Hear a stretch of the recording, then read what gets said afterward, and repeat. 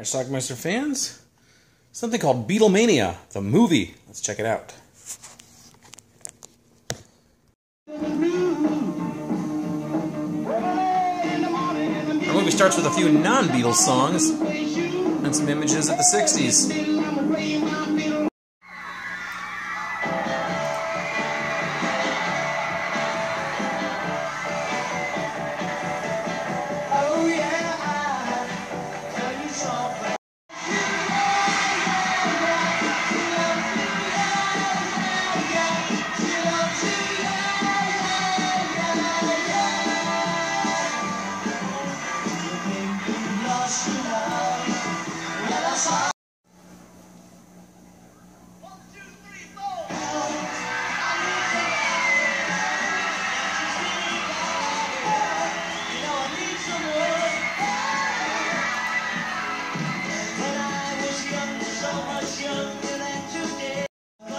Throughout this film, some headlines come across the top of the screen from time to time.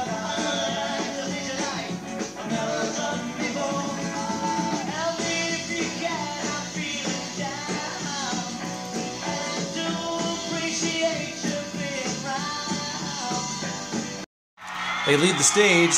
That's Captain Kirk.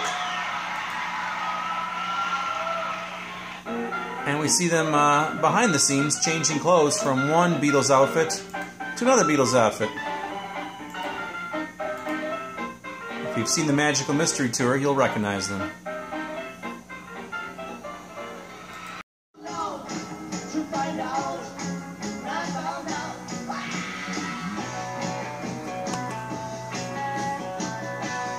One of their signature songs.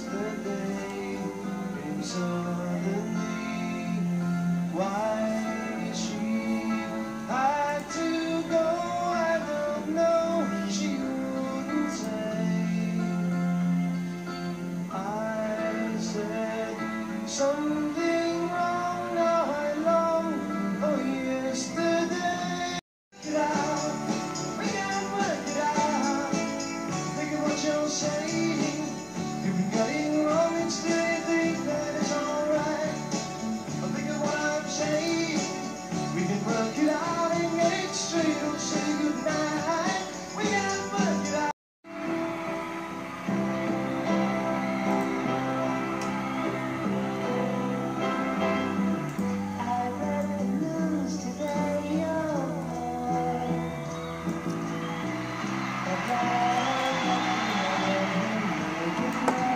Their Sgt. Pepper outfits. Notice Paul is playing right-handed bass. That's wrong. We have the rolling of a joint.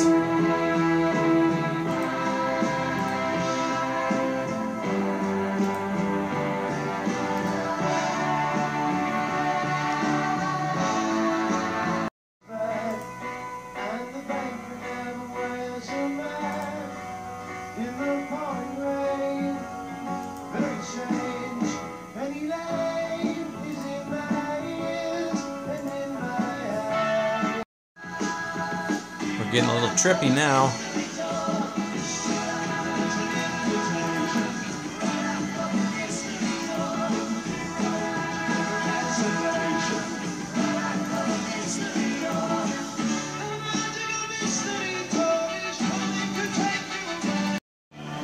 We even have an appearance from Captain Marvel. Captain America, I mean. And Thor.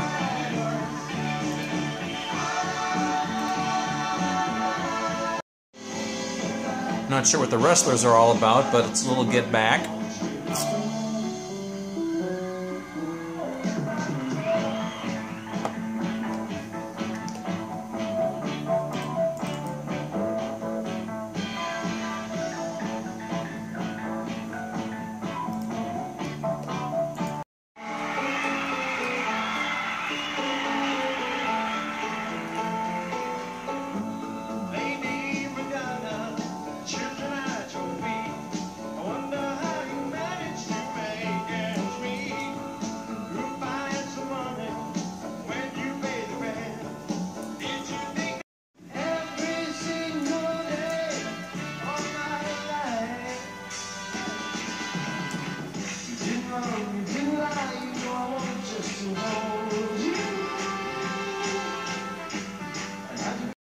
Our pretend Ringo, of course, gets in on the act too.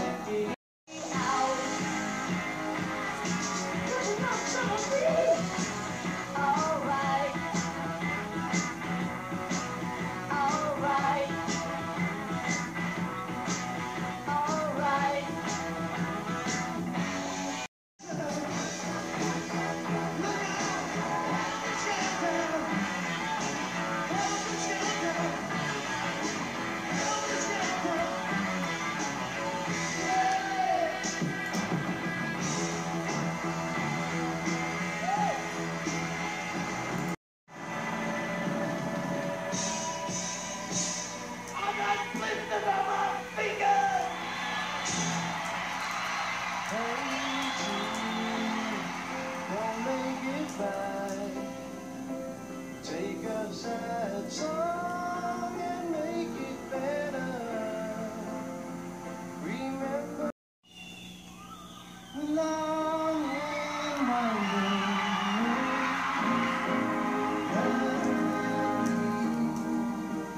to your door. There will be an answer, baby.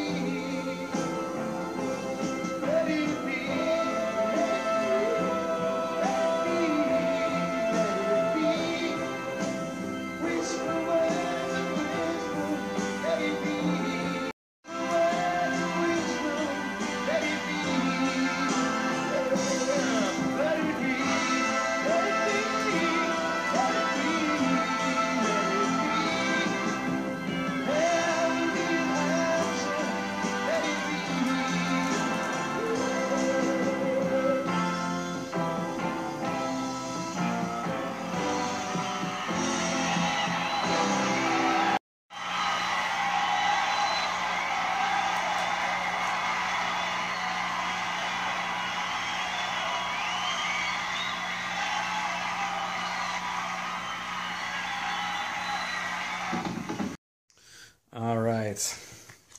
Beatlemania the movie. I'd never actually seen this before. I'd heard about it. What they say in here is not the Beatles, but an incredible simulation. What this was a musical that came out in 1977. It played in New York on Broadway, I think, and it ran for 1,000 shows. Ran for several years in various incarnations of it and such. Incantations, whatever. Anyway, it's basically a concert featuring, it's basically a Beatles cover band. They're pretty good. A couple of them really look like, especially Paul, the guy who plays Paul really looks like him as well. I think they are professional musicians who play music, and they play Beatles songs, and they just basically recreate the songs almost verbatim from the album. They make them sound exactly like, or at least as close as they can. And they're pretty good. I mean, obviously it's not the Beatles, but they even say it's not the Beatles. So what can you do? So somebody decided to put this show on film and release it as a movie in 1981, which was about 6-7 months after John Lennon was shot and killed.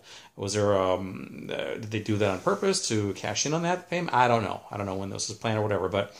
Allegedly, Christina Applegate, young Christina Applegate, was in the crowd in one of the first few rows, yeah, I don't know.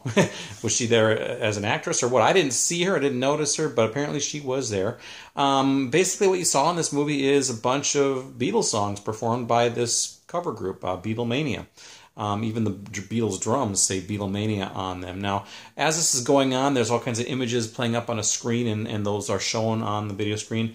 They show various events that took place in the 60s and such. They talk about Kennedy and Martin Luther King being shot and Peyton Place being on. There's like an ad that runs over the top. It's kind of strange in that regard. There's a couple of trippy scenes also, and they're performing Come Together. Some psychedelic stuff in there as well. Ultimately, though, the music actually is pretty good. I mean, I'm a big fan of the Beatles. I like their sound, and these songs are very good recreations of the original song. So I found myself singing along with them, and it was kind of interesting to see them perform some song, even though it's not the Beatles, obviously, but to perform some songs that they never actually performed as a group. Helter Skelter, for example, was performed in this movie. So, Anyway, I don't know what else I can tell you about Beatlemania. It's not available on DVD. Now, apparently the Beatles, or Apple Corps, did actually sue them, and it went on for several years before they finally ruled in the Beatles' favor, or Apple Corps' favor, and they kind of shut this down. But apparently this has been, it's come back in several revivals, and of course now we know there's cover bands all over the place, so I don't know what exactly the status is, but maybe that's one of the reasons why it's not available on DVD. I don't know. But it is available on VHS, and I do own the VHS of it. It's one of those great big boxes. One of those oversized boxes. I put this on a DVD-R myself and got some homemade box art for it, so it looks pretty good. I've never seen it before, so it was kind of interesting to see it. So anyway, check it out. It's called Beatlemania. I'll leave a link to Amazon if you want to purchase this. Last time I looked, it was fairly reasonably priced. You can even find it on eBay for anywhere between $10 and $20 in that range or so. So I was actually surprised it was that cheap, because usually sometimes those oversized boxes are pretty expensive, but this one's reasonably priced. So anyway, check it out. It's called Beatlemania, the movie. Let me know what you think about it. Leave some comments down below. We'll talk about it. Beatlemania, watch it. Bye.